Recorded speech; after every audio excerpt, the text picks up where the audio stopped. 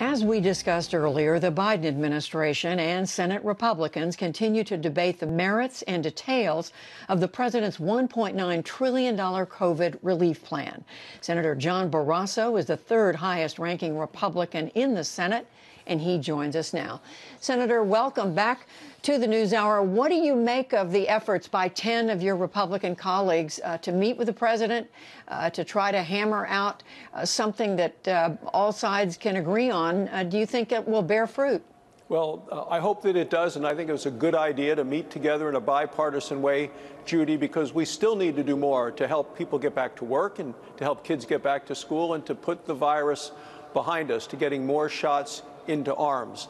You know, what the president has proposed, $1.9 trillion, is an awful lot of money. And the concern that Republicans have is it includes many things that are unrelated to coronavirus relief. You know, we just passed a $900 billion bill that was signed at the end of December, and so much of that money hasn't gone out the door yet. So we want to make sure that that is out there effectively doing its job, and then I think we can better prepare to see what additional needs there are. As I'm sure you know, Senator, President Biden is arguing that it's the greater mistake would be to do not enough when so many people are suffering. You have, what, 18 million Americans at least who, as of this month, are still receiving unemployment benefits. How concerned are you about people who were earning in the middle class range but are now well below that or out of work altogether?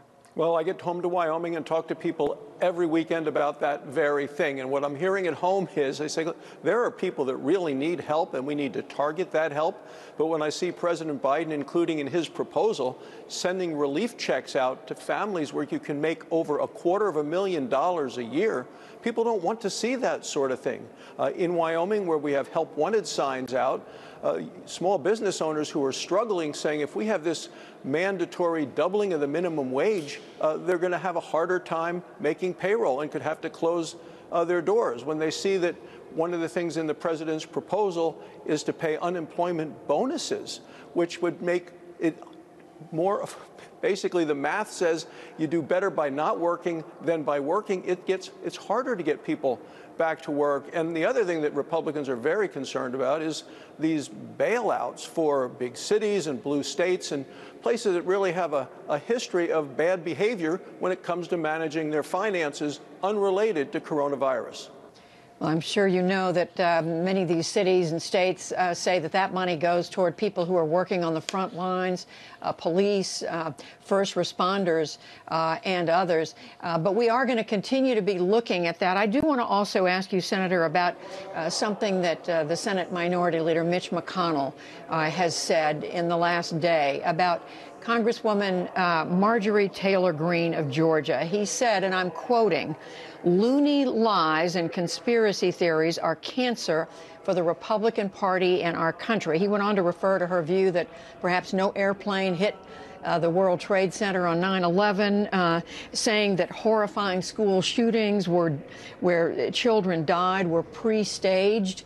Do you agree with him? Well, yeah. I find her statements disturbing. That's not the future that I see for the Republican Party. I know the House is going to have to make its own decisions on what path they take, but all the time that is spent on her is distracting from the work we need to do for the American people, of getting people back to work and kids back to school and the coronavirus behind us. And, Senator, I also want to ask you about another member of Congress, and that is your fellow Republican Liz Cheney, who represents the state of Wyoming, your home state. She has come under attack from other Republicans for voting to impeach President Trump. You had a Republican congressman go to Wyoming to say she shouldn't be reelected. Do you think she should be removed from a leadership role in the House based on what she's voted, what she's done?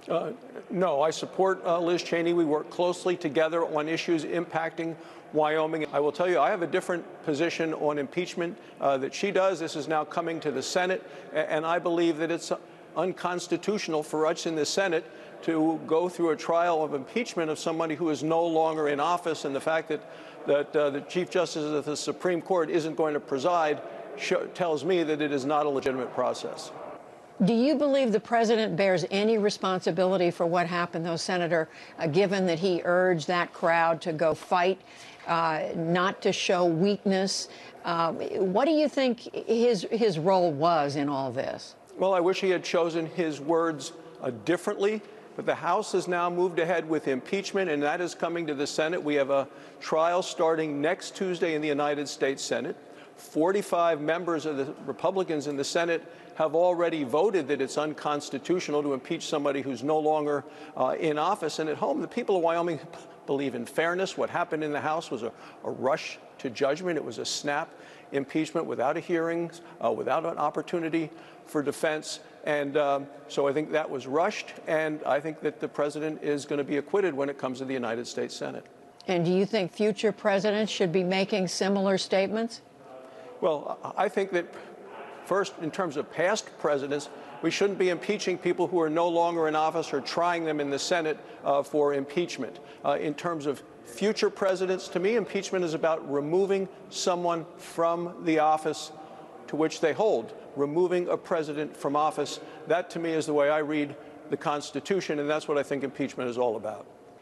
All right, we will leave it there. Senator Barrasso, thank you very much. We appreciate it. Thank you, Judy.